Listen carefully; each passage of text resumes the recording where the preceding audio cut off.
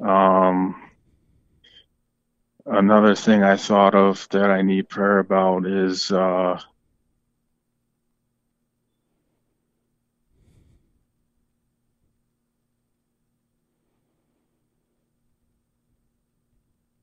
sorry, I can't, I lost my train of thought. No, I it's really okay. apologize. No, that's fine. We all do that sometimes.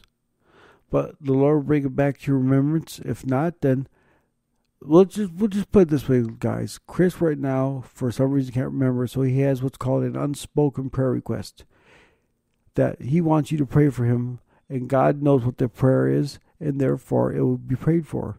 But it's called an unspoken because if you don't know what it is, or you don't want no one to know what it is, because you don't always tell the right hand what the left hand is doing in ministry when you're a walk with Christ. Meaning you don't tell every bit of detail of everything to everybody. Because number one, that can make them feel sorry for you. Number two, that can cause all kinds of other stuff. So you don't always tell the right hand what the left hand is doing. It's like you don't go around to people, well, I gave to, so and so, and I gave her $50. You're just bragging now. So don't always tell the left hand what the right hand is doing. That way Satan doesn't know what you need prayer for. And if he doesn't know what you need prayer for, then how can he screw it up? He can't. He can't screw something up if he doesn't know it. Amen. Amen. So that being said, guys, let's pray real quick for the end of the show and for the listeners who will be coming in later on. Lord, we thank you that we, as in me, Chris, and the listeners, got to get together again, Lord. We got to super glue you to the middle of our surrounding, the middle of our table, and got to sup and have dinner with you, Lord.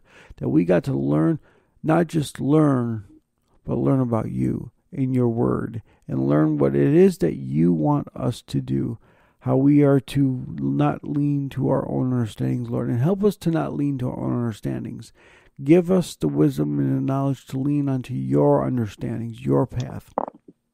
Because without you, Lord, we are useless, and with you, we are fruitful in our everyday lives. So we thank you, Lord, that you're continuing to be the hedge of protection over us, the hedge of protection over Chris, me, each and every listener, and the ministry, Lord, that we are going to continue with our faith into loving you, worshiping you, and giving you every bit of our heart that we can, Lord, because the Bible says that He wants, or God or Jesus wants all of our heart. That doesn't mean He just wants part of it. He wants everything that we have. All that we are inside that heart, God wants it.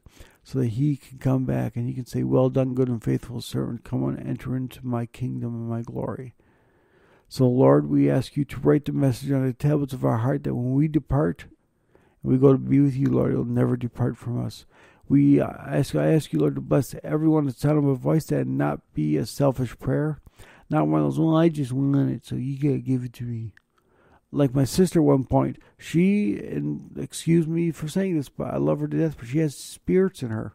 She gets so agitated over like, just little things, like her mom wouldn't give her super glue. I was like, I need my super glue, and she is having a fit. Or, there's times when it's just, and I'm lost my train of thought where I was going at now.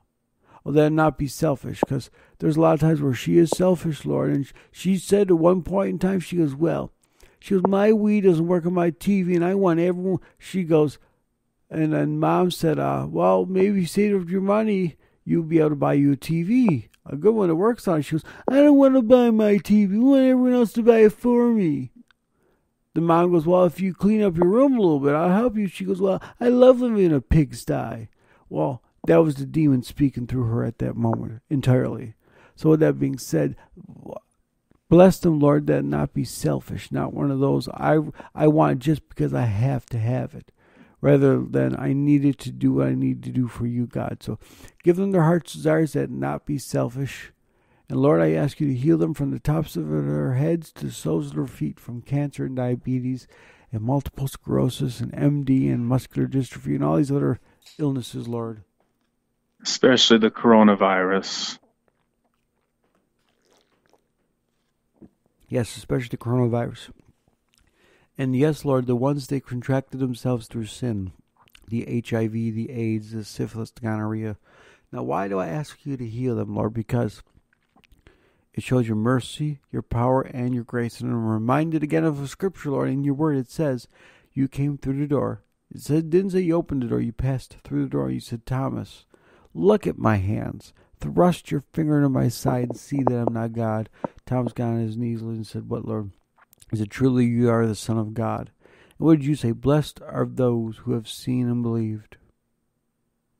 But he didn't stop there. He said, blessed are those who have not seen but yet believed as well. So show them now, Lord, so that when they need anything from you again, they do not have to see because they've already seen it before. So with that being said, we praise you, we thank you, we honor you. It's all in the matchless name of Christ that we pray. Amen. In the name of Jesus, amen. Thank you for listening. God keep you safe. Absolutely. And like I always say, Chris, and I love doing this because this was part of our message as well too. But as always, this is TGIF reminding you to 1, trust in the Lord in all your ways. 2, lean not to your own understandings. And 3, in all your ways acknowledge him, and he shall direct your path. Again, Chris, thank you and good night. Thank you. And for you listeners out there, thank you and good night.